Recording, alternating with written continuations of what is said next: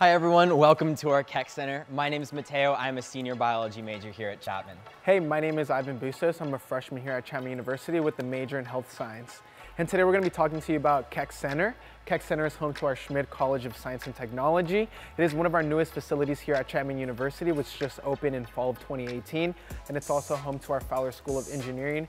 Our theme is science on display, so you will see a lot of amazing and beautiful labs in here.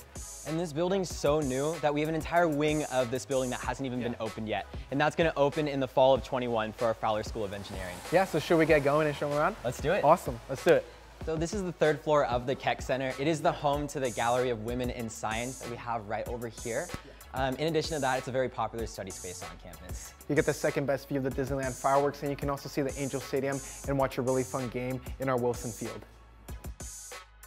This is one of our labs where I'll actually take my Chemistry 150 lab later tonight. This is where you'll get that hands-on experience with new equipment in our Keck Center. And the space is also equipped with an ADA compliant fume hood. In addition to that, there are also balcony spaces outside that students can hang out before lab. This is the second floor of our Keck Center. It is actually the home to our research corridor where students can actually participate in research with faculty as early as their freshman year.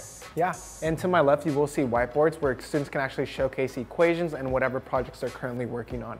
And honestly, my favorite part about the building is these are all glass walls, so you can actually even see what the students are doing within their research projects.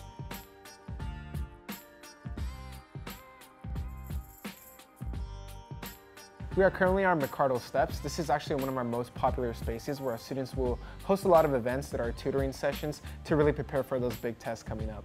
And there's also a monitor right above us, and a lot of students can actually use that for AirPlay Live access for any of their meetings. Also, right beneath us is actually one of my favorite study spaces on campus as well. We are back in our first floor of our Keck Center, where we do have a lot more labs that you can look into in subjects like physics and computer science. And our last stop will actually show an insight of what a computer lab looks like. This is one of our computational science labs. One key factor about this space is the professor actually sits at the center of the classroom.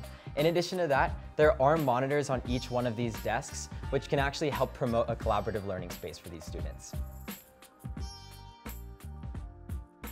Thank you for joining us in our brief tour of the Keck Center. We hope you all learned a little bit about how Ivan and I spend our time as science students.